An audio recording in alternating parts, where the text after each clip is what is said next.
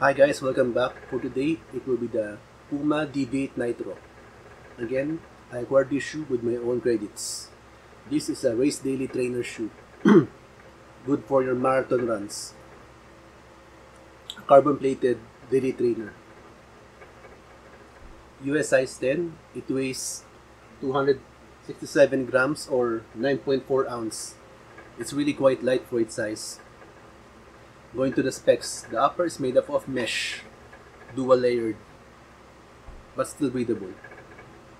The laces is long, and there's a runner's hole. The tongue is gusseted. The heel collar is not really padded, kind of flimsy. Something you expect from a carbon plated shoe, because there's already a snapback feature. There's a foam here on the sides, but only on the middle part, not in the outer part. For night running,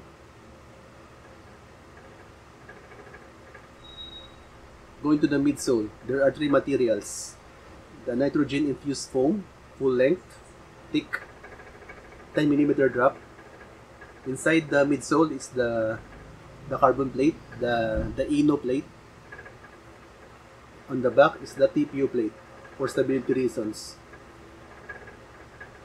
Going to the outsole, it's a Puma grip, same in the Eternity Nitro.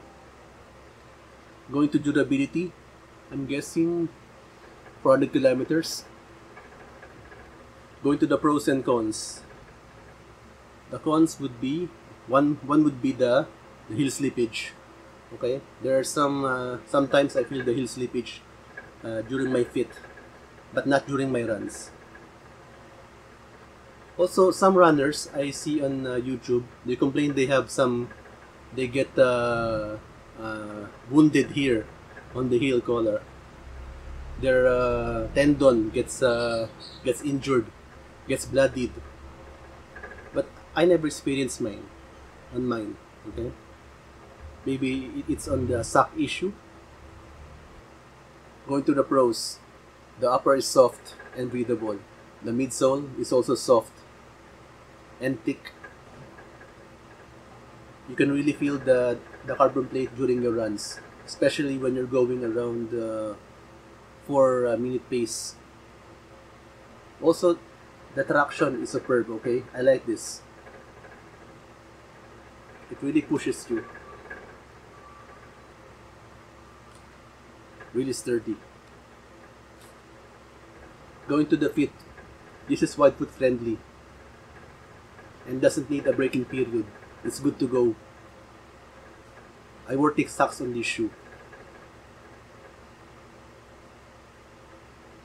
Who are these shoes' competitors? It would be the Nike 10 Next Percent, the Adidas Boston 10, Saucony Endorphin Speed 2. So do I recommend this shoe? Yes, definitely. A cheap carbon plated race trainer. It's very good. I got it for 50% off online. You will like this very much. No pains on my knees and feet. The only problem would be the heel slippage, okay? Hopefully on the Deviate 2, they would fix that. So that's it guys. Again, please subscribe, click the like button below, and I'll see you again. Thank you.